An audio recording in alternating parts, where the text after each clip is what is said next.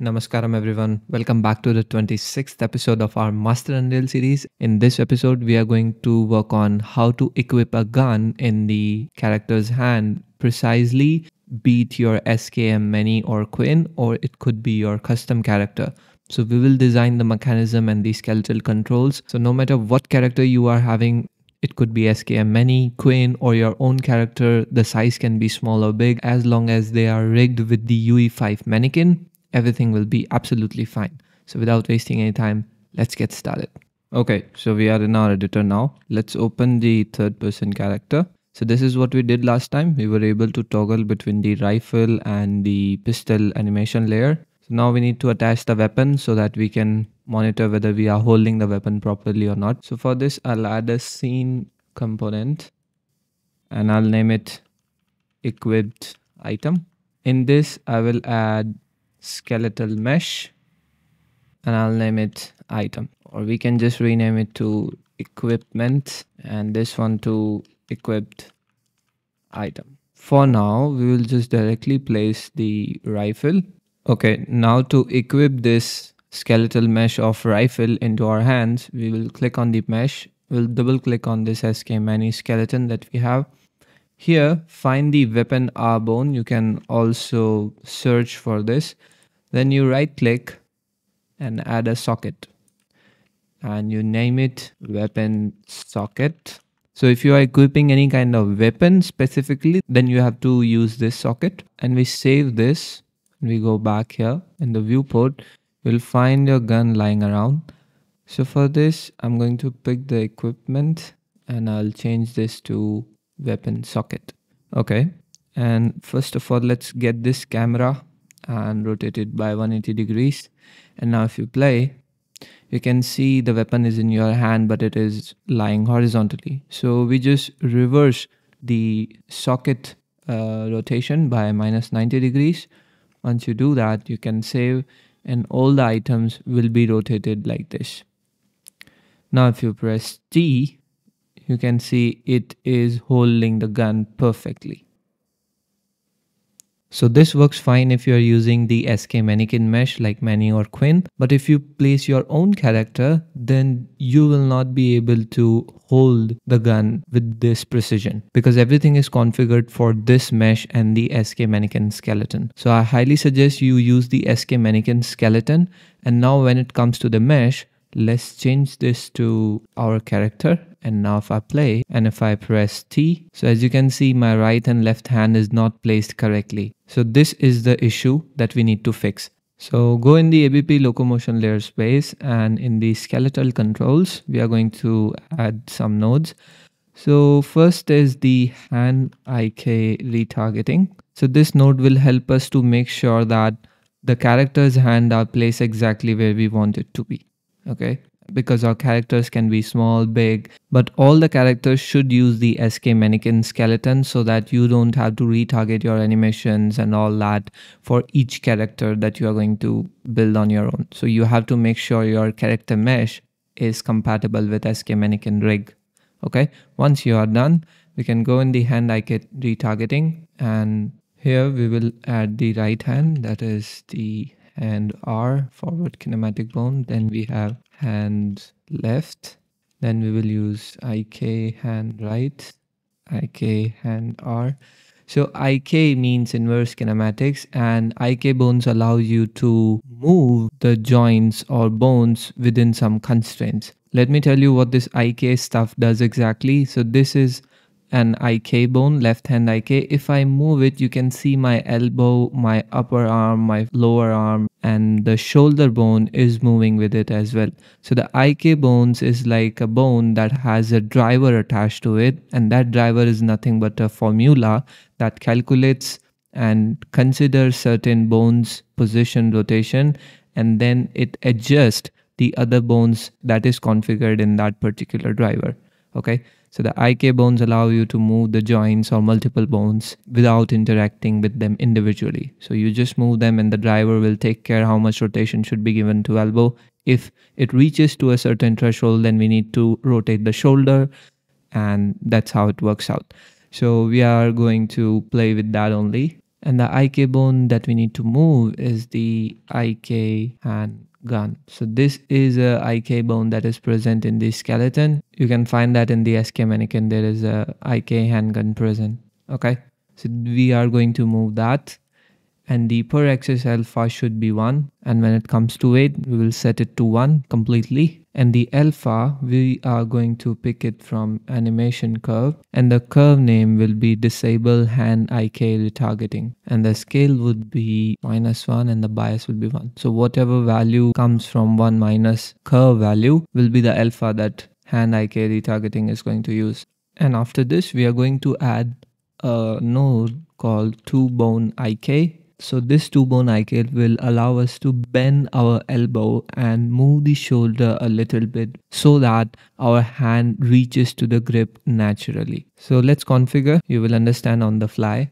So first we select this, then the IK bone is the hand R. First we go for right hand. Here this IK bone represents the name of the bone that you want to control. Okay, so we want to control the hand R. You can see in the hand R we are having this weapon R bone, and in this we have the sockets. So we want this to control.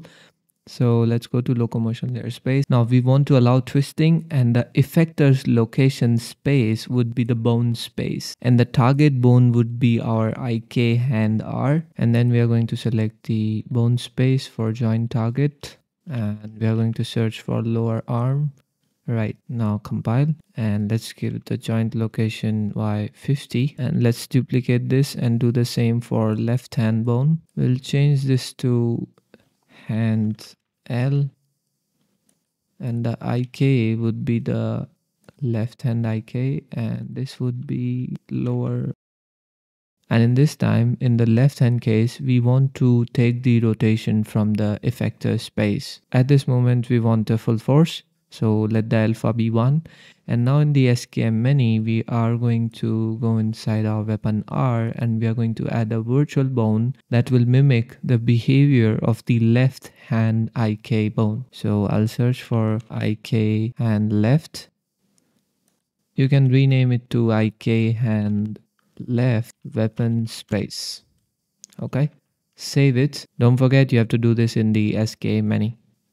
Now if we go to locomotion layer space, we can create a copy bone node that will change the location and rotation of this virtual bone. So VB, and the target bone that we are going to copy is the IK hand left. So that's the reason we named it IK hand left virtual bone.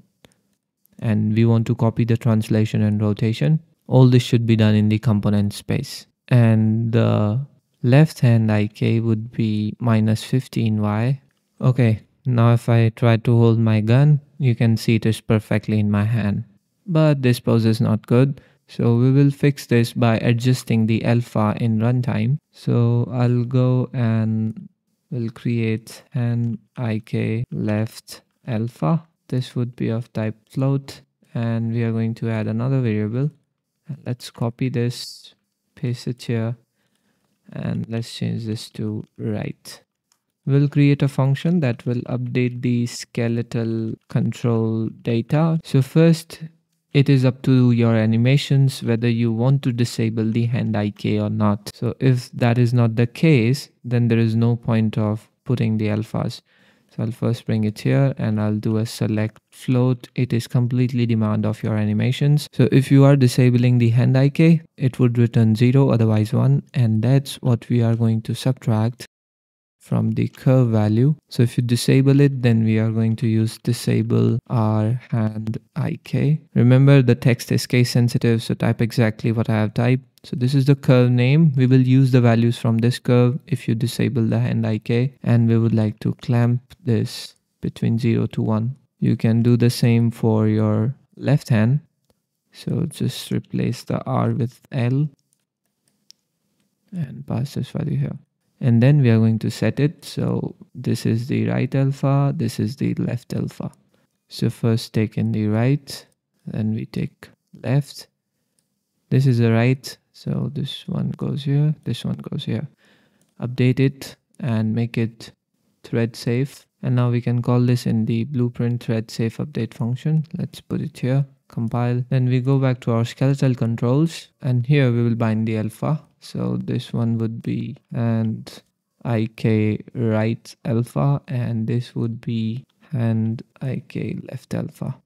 Okay, and let's also use the curve value, because the leg IK curve, we are using it in the jump. You can see we are using this disable leg IK curve in this animation. So just like this, certain animation curves would want your IKs to be disabled in certain situations. So jumping is one of them. So for this, in the leg IK, we will do the same thing. We will change this to animation curve value and use disable leg IK, and the scale would be -1 and the bias would be 1. You already have the settings configured. So let's hit compile.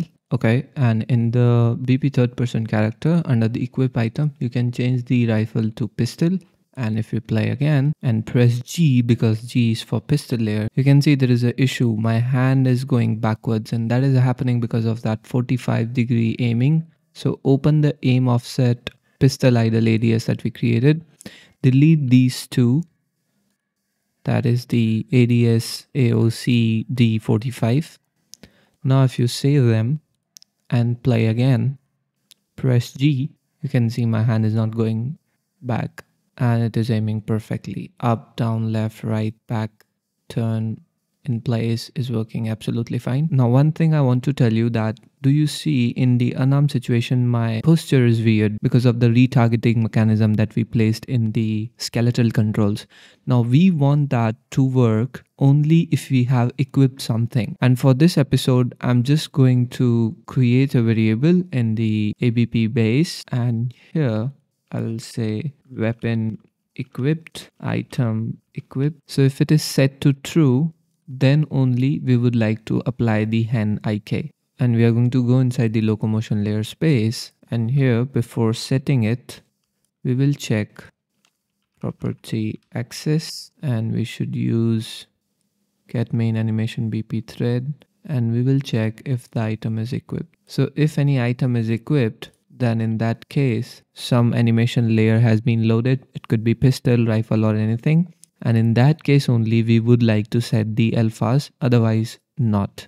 So now if I save, and when I'm picking up the gun, I can use the animation instance and set item equipped to true and back to false, and just mimic this twice and do the same for rifle and pistol.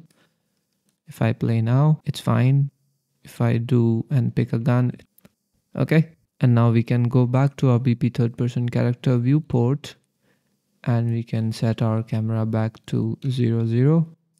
Play again, and here you go.